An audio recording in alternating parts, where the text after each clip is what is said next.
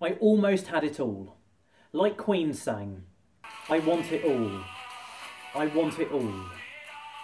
I want it all. And I want it now.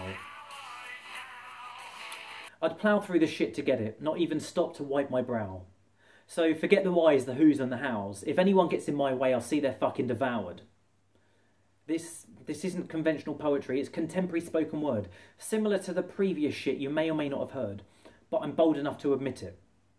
Although such work is unique, it's open to some false critique of how it's somehow been repeated somewhere along the way.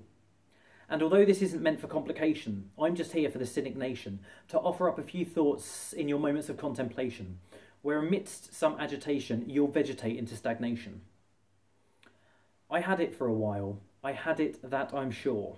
I had the world at my feet, now they're firmly planted on the floor. Reminiscing on dreams of the past, remembering glimpses of a youth fading fast. I don't quite remember that child anymore, but fuck him. He's gone. This is what I live for.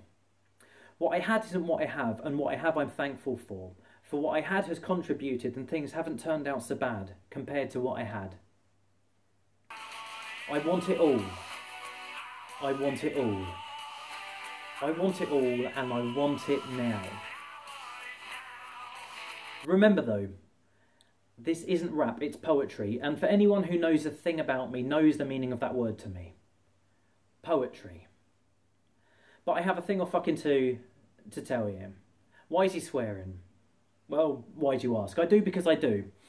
What makes a poem music, and when does it become a rap? Well, when you bang a tune all on it, you make it sound a little less arty and a little more crap.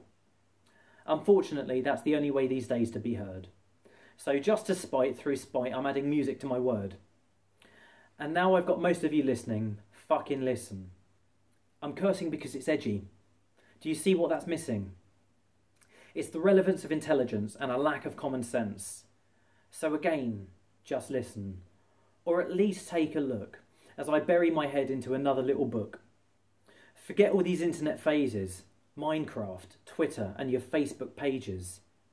Most of you don't even know what day it is.